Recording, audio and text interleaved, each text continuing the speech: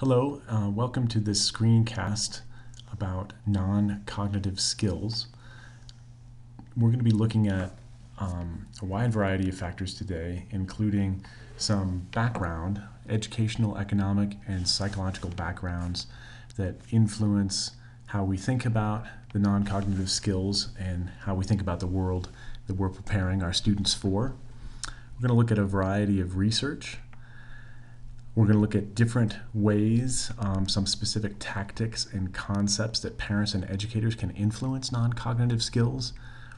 We're also going to look at how our program at the Colorado Springs School is trying to have a positive impact on these important areas. I'd like to share some thinking that comes from a man named Zhoa. He was recently the keynote speaker at the Association of Colorado Independent Schools Conference. And this graphic really summarizes the way he views traditional 19th and 20th century schooling.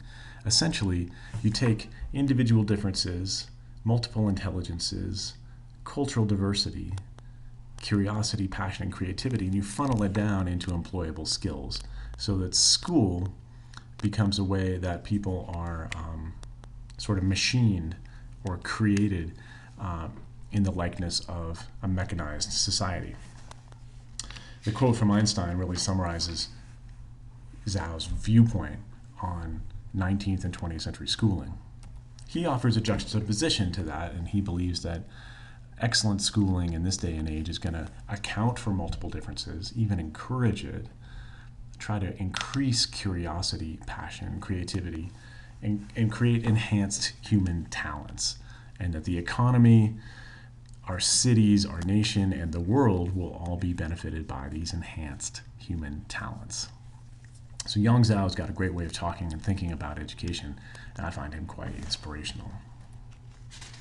A term that he uses quite frequently is T-shaped people. We want to create people who are both broad and deep in their knowledge and skill base. So they can work outside of a core area, that's the breadth, but they can also dive deep and have a speciality that is extraordinarily useful. Now, as someone who works with children in schools, we were thinking about this T-shape quite a bit, and to use Zhao's language, does it need to be a symmetrical T? If we encourage and support our students who have asymmetrical T-shapes or jagged profiles, are we setting them up for success later in life because their ability to do something well and deeply and authentically is probably going to set them up for success in a complicated economy. So T-shaped people, but remember, they can be asymmetrical in their shape. So that was an overview of Zhao's thinking. I'd like to give sort of reference to one of my educational heroes, which is Howard Gardner, who brought us to a deeper inquiry of multiple intelligences. Before Gardner began to publish in the 70s and 80s, it was quite common for schools to really reward only a certain type of intelligence, and I believe firmly that these intelligences are real and that they can be an important way that kids interface with and contribute to the world. Here's a little bit of a deeper dive. I realize this is harder to see, but we can see the intelligences here on the center column, and here you can see some ways that they are drawn out or ways that they can be given to practical application. So at the Colorado Springs School, we believe kids not only should have their human talents enhanced, they have different ways of being smart, and they have different drives. So this is a summary of some recent work by Stephen Rice, who is attempting to summarize or discuss in kind of concise detail the human drives, the ways that people find motivation. It can be something quite biological like eating, or it can be something like social status. So looking at how people are motivated differently is a way that we as educators can get people ready to do their best work. I think this idea that not everyone is motivated by the same thing is fundamentally important to looking at the non-cognitive skills.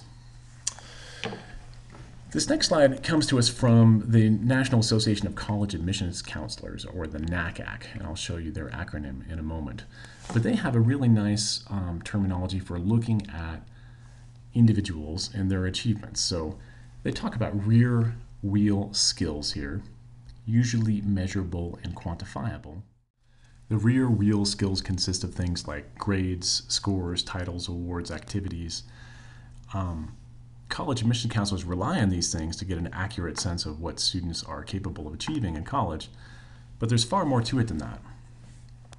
We can see here that college admission counselors are revealing how much weight they put on these particular areas, grades in college prep being preeminently important in considering how to evaluate students. You can see some things that we've thought of as very, very important. Counselor letter, teacher recommendations, and interview. They're ranked somewhat low here, but we know for a fact that they actually matter much more than that when a student is near the bubble on whether or not they'll be admitted or not admitted into a particular school. Another general trend is universities themselves are finding that the emotional health of incoming students is at a low point, in fact the lowest point that in recent memory or during their research projects. UCLA did a project where they looked at 153,000 students and noted that 1 in 10 students indicated that they were frequently depressed. So depression and anxiety, as we see here in a study from the National Survey of the American College Health Association, are rising amongst students entering university.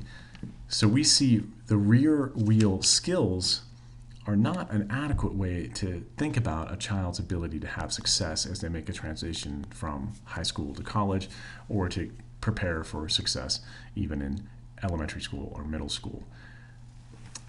Part of this anxiety and depression could actually be related to the economy. There's a research project that recently was concluded that showed millennials face higher university tuition, higher debt, and stiffer competition in the workplace after they graduate. So we see some of this anxiety and depression could be related to the actual environment that these young people are getting ready to navigate.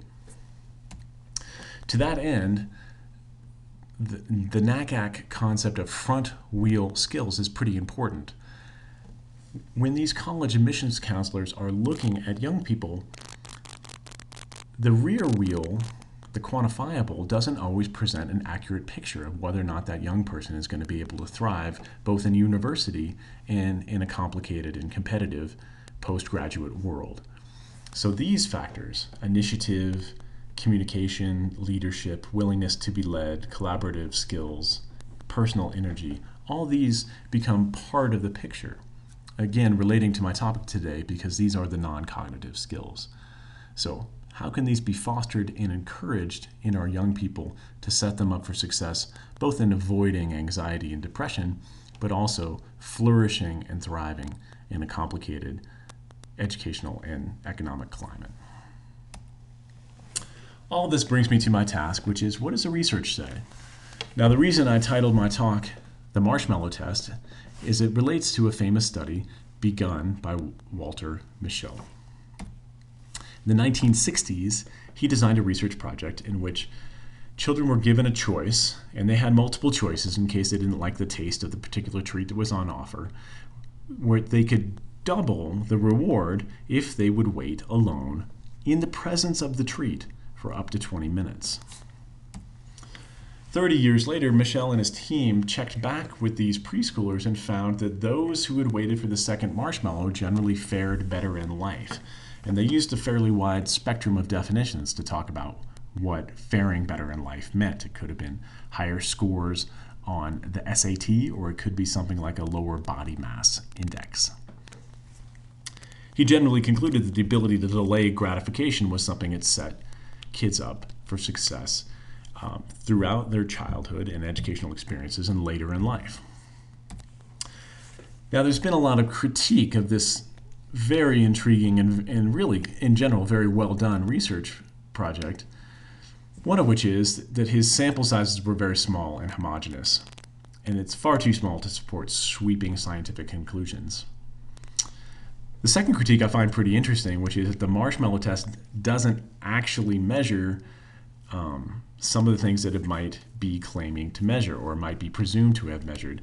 What it might actually be measuring is trust in authority or compliance, as opposed to sort of stick-to-itiveness or grit or resilience or any of these terms that are trending in the conversations about non-cognitive skills today.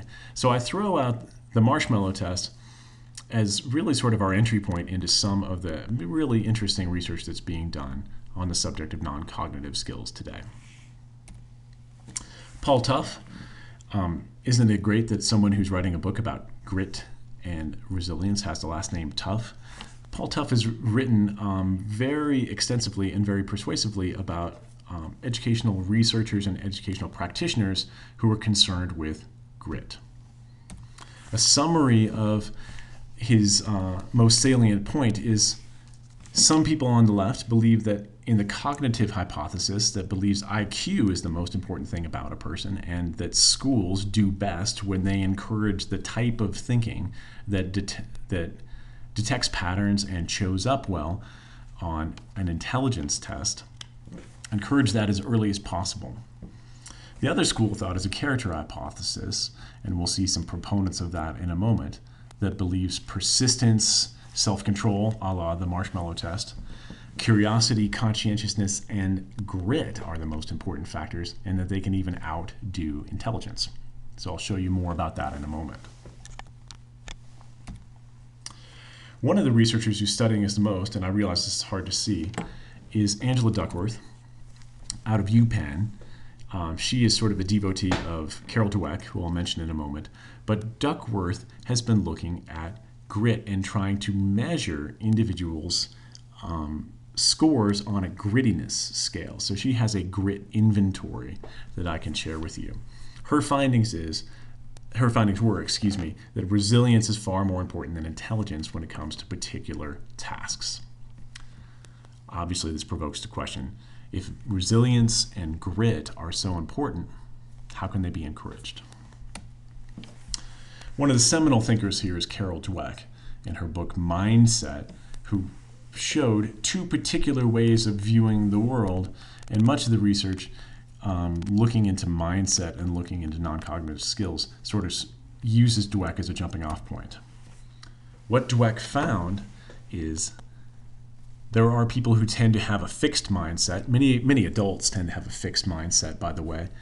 And there is another mentality called a growth mindset. And if you can develop a growth mindset, and individuals who have a growth mindset tend to respond better, regardless of their intelligence, when faced with difficult challenges. Now, the way that you view the world is the fundamental difference here. If you believe that effort will not make a difference, and you either have innate intelligence or you don't, then you have a fixed mindset. If you believe that intelligence can be developed almost like an athletic skill can be learned and developed, or muscle mass or aerobic capacity can be developed, you can respond more effectively to not just intellectual challenges, but challenges in general. The fixed mindset tends to develop a helpless way of looking at the world. People can engage in negative self-talk. They can underrepresent past successes and overrepresent failures. So they're seeing the world in a skewed manner.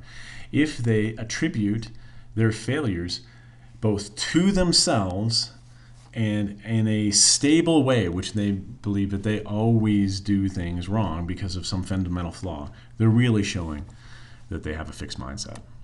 On the flip side, the growth mindset can try out new ways of doing things, engages in positive, motivating self-talk, including the harder it gets, the harder I try. So even the power of words is particularly important here when looking at fixed and growth mindsets.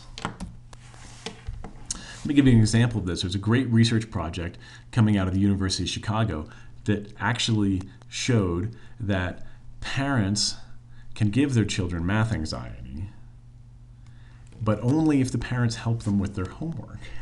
So this is not at all nature, this is nurture.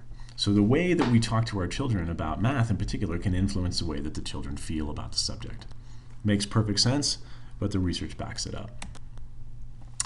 Dweck gives concrete examples of how to encourage children, and here at the Colorado Springs School, we've consciously tried school-wide to think about the ways that we're praising. So praising effort is tremendously important. Giving kids permission to fail or permission to think of their capacities in a fixed way is not valuable for students. Now this slide I find particularly important. Wiener and Seligman have done inquiry looking at the locus of control. So when a person attributes success or failure to external factors, that can be often linked to pessimism because external factors are difficult to control. So we can say, this was just far too difficult, or those who succeeded at it were lucky. When we attribute success or failure to internal factors, the locus of control is something that we can adapt or evolve in the future, and this tends to lead towards optimism. I have ability, or I can change my effort. Very important statements about the locus of control that affects mindset, and they really can be more important than a student's intelligence when they're facing difficult tasks. Now, how does this affect us at CSS? Well, educational researchers have looked for three things that are needed for learning. The first of which is attention. If someone is not paying attention, it's very difficult for them to learn anything. At CSS, we believe that we can enhance students' attention by creating connections with teachers, peers, and the task at hand. So attention is primary to our work with students. Memory, encoding or retrieval, we can have problems on both ends of that equation, is enhanced when you follow research-based teaching practices. So the work that we do at CSS has an eye towards cutting-edge research practice related to how kids learn and how kids recall.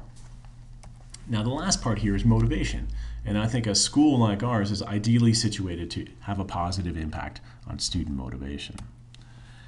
We find that relevance to real work is a great way to get students to care. So the least useful and esoteric skills are the ones that are difficult to remember. So we think that having relevance to the real world is tremendously important.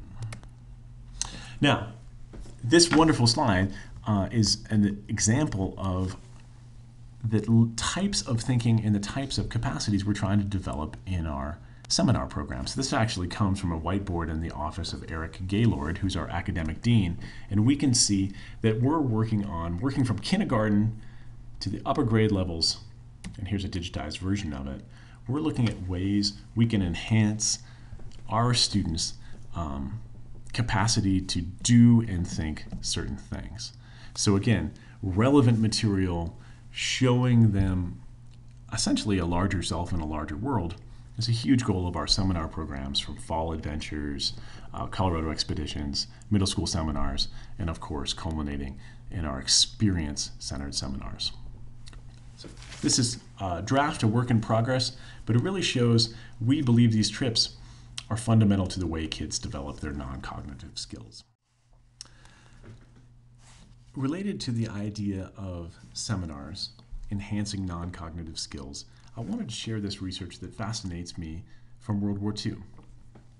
This first came to my attention from a book by Malcolm Gladwell, and he's talking about J.T. McCurdy in a book called The Structure of Morale, who looked at the psychological responses to the bombing of London. So obviously it was Adolf Hitler's goal to destroy the morale of the British people by sending the air raids over London. When McCurdy looked deeply and interviewed people, he found there were really three categories. Obviously the fatalities who lost their lives in the war. There were those who were very near to the epicenter of the bombing, who either lost loved ones or suffered mightily in the violence, and these people were deeply, deeply traumatized. He called this category near misses. The near misses accounted for about 1% of the Londoners. The remote misses found their experiences empowering. They were no longer afraid of their reactions to new events, and they actually felt that they had overcome a crucible. They were tremendously concerned with their psychological ability to withstand the stress of being under fire. And when they felt that they had come through this crucible positively, rather than having their morale destroyed, as Adolf Hitler was attempting to do, what they found was they were of a morale that they had never experienced before. They had gone through their worst nightmare and felt they were worthy of the test. Now, again, I don't at all mean to trivialize the warfare part of this story, but what I have found in experiential education is that many times our students are quite concerned about some of our test events, the crucible events in their lives.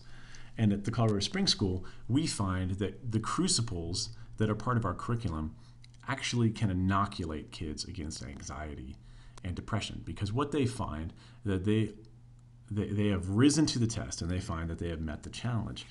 And because we know kids are motivated differently and have different intelligences and see the world differently, a crucible can be very different for one kid than for the kid next to them. So our program, with a wide variety of crucible events which can test kids, can have a really positive effect on kids' morale. Because what they can find is, I have learned something about myself that I could have only learned if I did something beyond my previously inhabited world. I'd like to say a thing or two about stress. Now, we know that the amygdala is important in triggering memory. So memory consolidation can happen when the amygdala is activated. So emotional arousal and stress hormones can have a really positive effect on memory. But we also know that there's a curve. We have strong performance when we're at essentially a medium part of the emotional arousal spectrum. Optimal performance when we're in an optimal state of stress, if you will. And we know that impaired performance because of anxiety can absolutely create terrible memories and diminished performance. So it's our job as educators to introduce children into crucibles, but be highly attuned to that child's stress and reaction, and try to keep them in a place where what we're learning is a positive take-home. But what the child is actually coming away with is exactly as we anticipate, something that's going to increase their morale, if I can use my Curdy's term. Now, at the Colorado Springs School, we think having a wide variety of differentiated curricula and relevant work helps us with this. So these are our capacities from the digital portfolio, and this really guides our work. So looking at different crucibles, different tasks to make sure that we're not only hitting multiple intelligences, but multiple motivations, and finding crucibles that are appropriate for our kids. So I think looking at the spectrum of task and thought here in context of non-cognitive skills is really important. So this is really one of my last slides, and I want to give a summary. So we know that non-cognitive research shows us that internal, unstable, and controllable locations or attributions of locations is pretty important with how kids think about their capacities. Having kids feel that they are in control of something that is changeable is a way to create optimism in them. Similarly, we're committed to praising effort and not ability. We believe that kids can be inoculated against anxiety by achieving developmentally appropriate successes as part of a curriculum. We also believe kids will be motivated to the highest extent when they find their work relevant, not only to others, but to their future self. And we believe there's a sweet spot in which kids can be engaged with themselves, with others, and with material. And we believe our experiential education program helps us find that sweet spot. Thanks so much for listening. What follows here is a list of some of the research which guided this presentation.